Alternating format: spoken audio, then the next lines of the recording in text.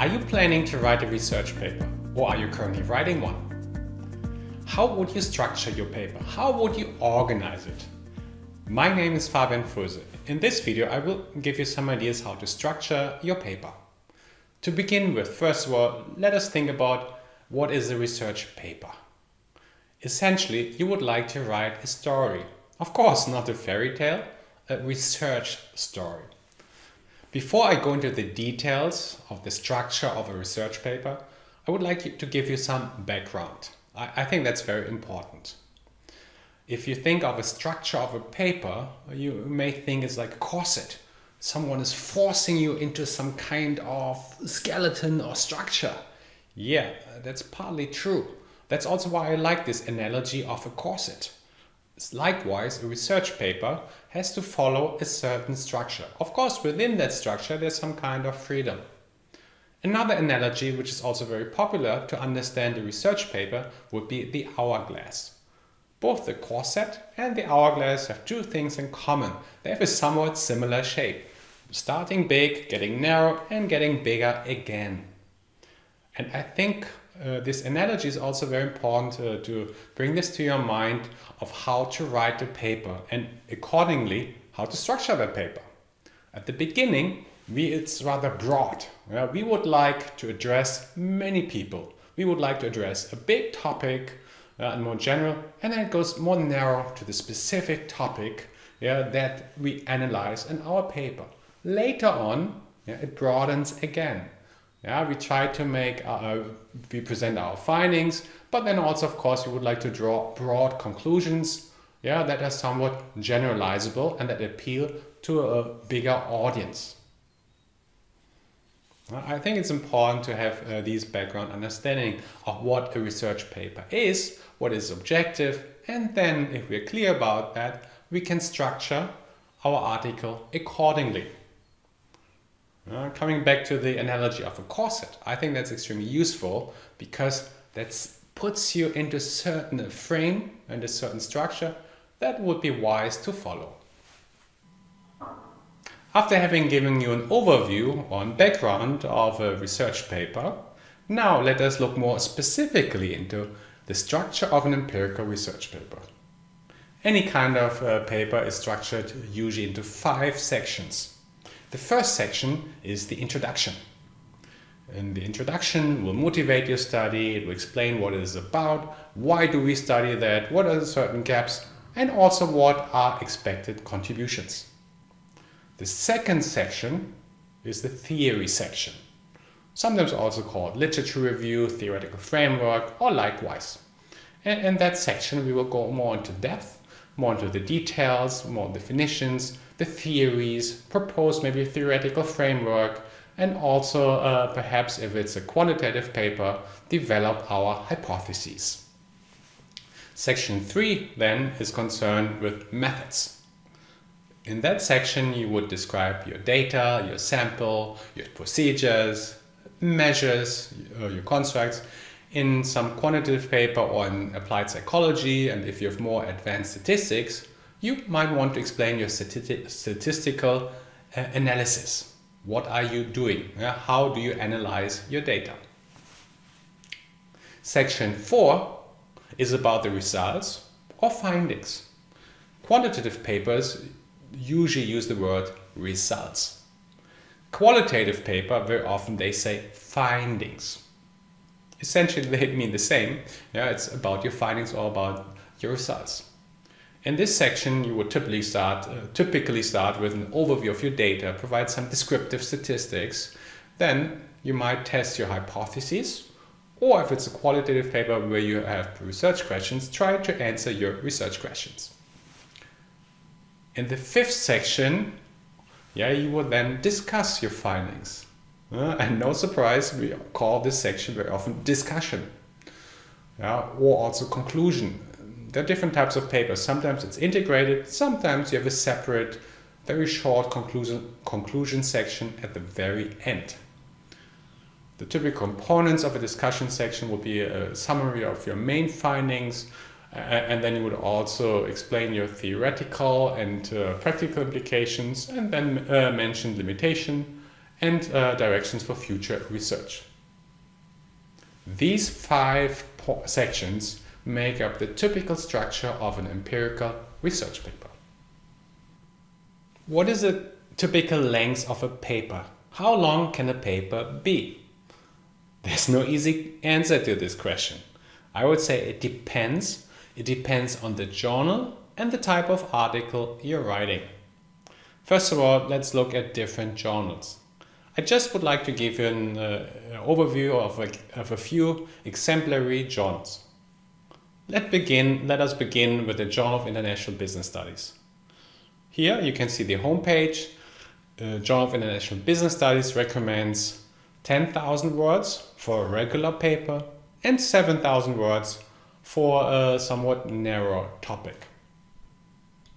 Then let us look at another journal, International Journal of Human Resource Management. Here you can read a paper should be between 7 and 8,000 words. Let us look at yet another journal, Asian Business Management. Here you can read 7 to 10,000 words is what they expect. And in all cases, these accounts include everything, meaning that would include references, tables, and so forth. Essentially, that would mean for the manuscript, manuscript would only be maybe 5 to 6,000 words long. Maybe 20 pages, maybe a little more. That's the overall manuscript. And that's very common, that most journals would ask you to submit papers from 7 to 10,000 words. Some journals even take shorter manuscripts. Some journals are more open towards longer manuscripts. So the key takeaway for you here is look at the target journal and then modify the length of your manuscript as needed.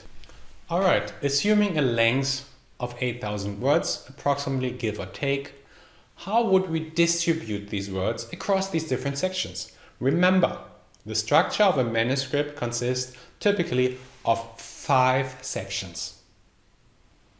Here you can see the table. I've just listed some very tentative numbers to give you an overview of how many pages you can allocate to each section.